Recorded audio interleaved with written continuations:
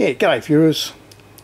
It's going through my collection, and I figured that I've got a number of interesting Cold War era Soviet clocks that I've been accumulating for a while. So I've just thought I'll put these together and we'll have a quick look at them.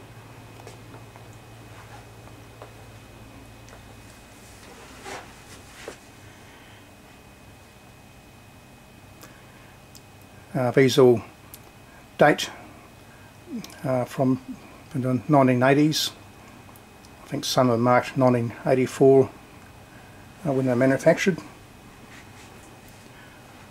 So these couple here are the probably earlier ones, because they use the individual vacuum fluorescent display tube, which looks like a Nixie tube. So I've got one here.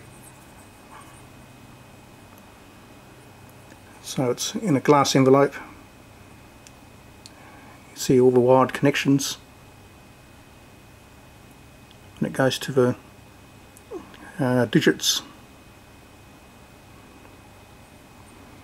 So, I had an old circuit board from a clock that had no case, but so I have this old regulator instrument, and I'll put the board in that just to make it look pretty.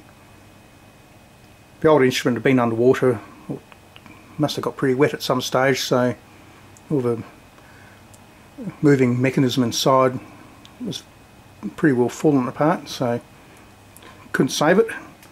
But the enclosure itself cleaned up pretty well, and it looks pretty smicky with a clock module inside it. Okay, coming over here.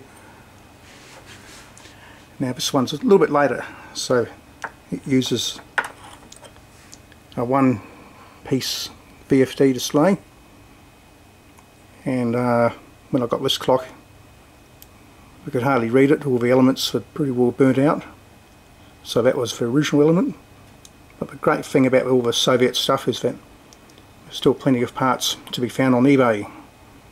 So anyway, I replaced the display component, and also the electrolytic capacitors on the board, they are faulty as well, so change those out. Now it works quite nicely. That big one at the back is one of the larger style clocks that uses a dot matrix type of setup, which is combined with individual tubes. And that's supposed to be displaying 1142, but one of those elements is not working. I ended up replacing all of these because they were all heavily burnt out, and one of the new ones I put in died very quickly, so I'll need to change that as well. But we can have a look at the element here. Yeah, sort of 7 dots with a phosphor on board. You can see that's the old one that's heavily burnt.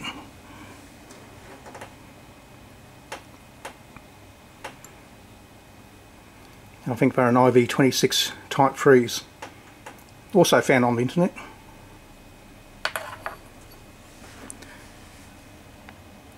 And this is just an early clock for a motor car. So it's in the days before cars came out of clocks, so this would have been a fairly fancy feature for your dashboard. It's an old one I picked up from somewhere, but I've wired it. Yeah, it works well as a clock.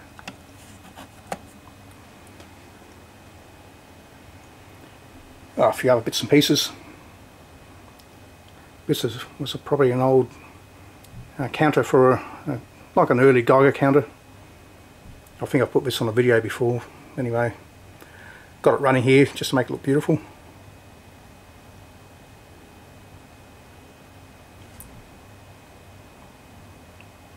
They use Decatron display tubes.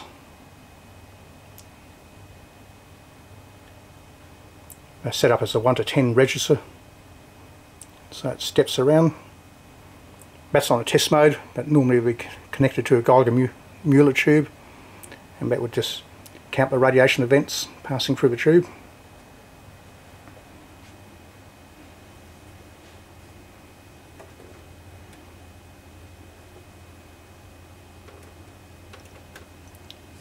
Yeah, this is a Hewlett-Packard counter timer unit. I've just put that on the test mode as well, so you can see how the Nixie tubes increment. So these are very similar to the vacuum fluorescent display tubes, individual tubes with wired elements with a neon gas fill. Yeah, a lot of people turn these things into clocks and all that sort of stuff.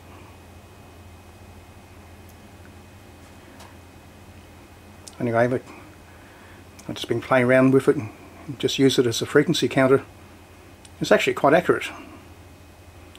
Run some tests against another counter I've got, and yeah, all its measured values are the same.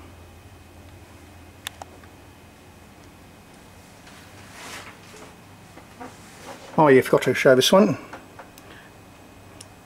This is one of those, I think they call them ice tube clock kits you can buy on the net. I think it's from Cosbo or something like that. Yeah, quite beautiful. Another Russian VFD.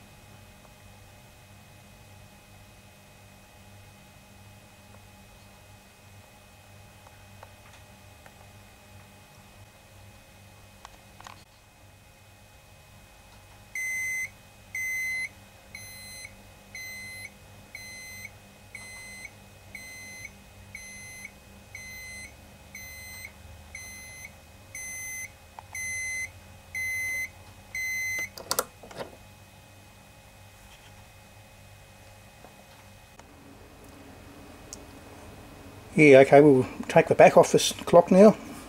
Have a look inside.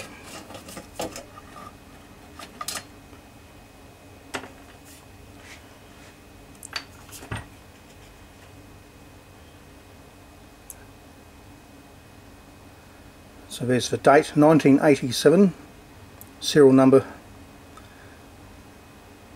220 volts, 50 cycles. 250 milliamps. Okay, this is your mains entry. Comes in, it's been, looks like a cord's been replaced or something. Got a fuse, your transformer. There's the another clock board. Got the crystal and the calibration for it there, potentiometer for the calibration. And you've got your counter chips and things.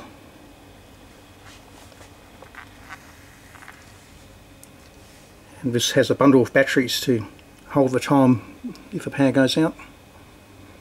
Your AA cells.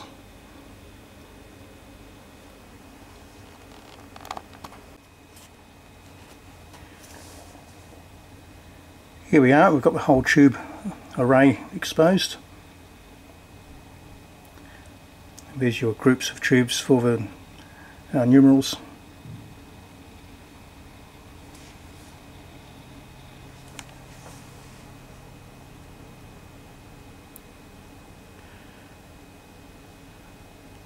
Have to be very careful when you're soldering on these boards.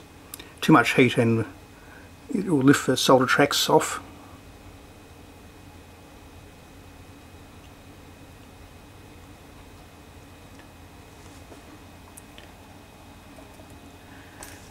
That's the problem tube there, so we'll replace that and hopefully this thing will work again. The faulty VFD tube has been replaced.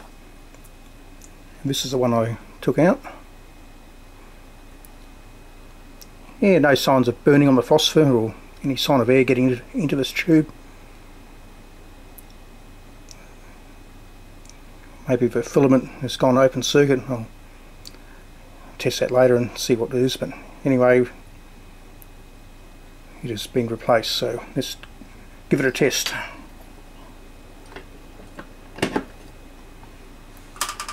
Well, there it is. It is working again.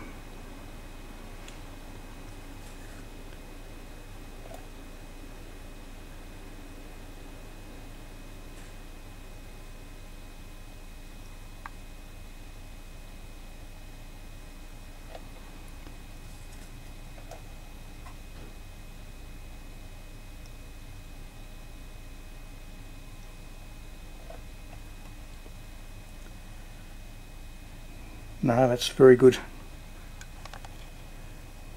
Here are your buttons. That's your brightness control.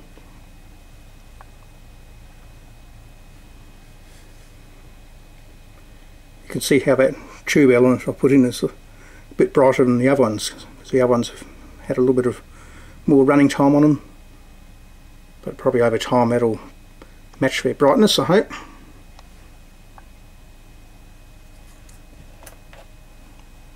Reset.